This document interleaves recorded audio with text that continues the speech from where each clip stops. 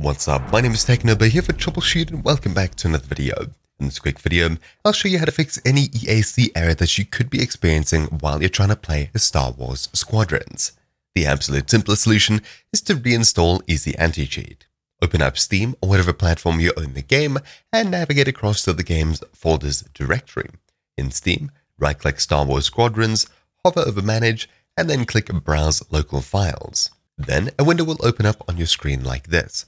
What you need to do is locate the EasyAntiCheat folder and then double-click on EasyAntiCheat Setup inside of said folder. Click Yes when prompted for admin, and then simply click Repair Service down here to repair the EasyAntiCheat service. This should fix any issues that you're getting, and of course if it says Install Service, then lucky for you, you didn't have EAC installed to begin with, and installing it is a solution you're looking for. If that doesn't work, try verifying the game on Steam or repairing it on Origin, whatever platform you own it on, etc.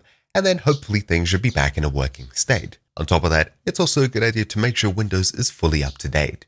But anyways, that's about it for this video. Thank you for watching. My name's been Technoba here for Troubleshoot, and I'll see you all next time. Ciao!